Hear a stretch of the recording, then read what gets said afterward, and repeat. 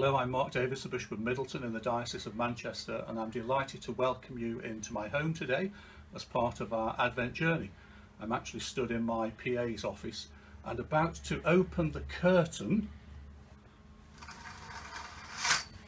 to reveal the number 13 on our Advent calendar.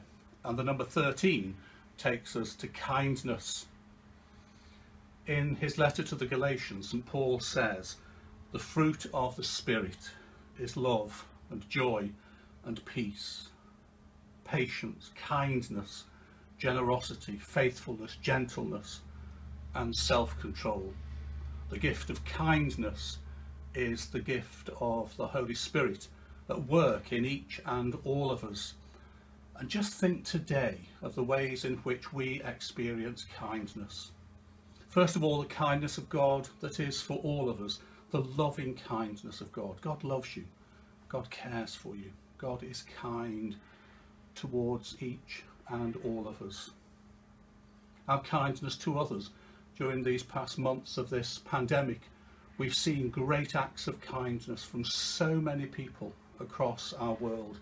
Kindness that has indeed changed the world, that's brought hope and so many other beautiful God-given gifts. For all that kindness we give thanks today, and also our kindness to others. Today, all of us have an opportunity through acts of kindness, however small or however great, to change the world, to make the world more like Jesus longs for it to be. So that as we continue in our Advent journey and as we come to the joy of Christmas, we will indeed have hearts full of kindness that will spill out and fill the world with the kindness that is in the heart of God for everyone. So go to Galatians chapter 5 verse 22. Think about the kindness of God. Think about the kindness of others. Think about your own chance to be kind today.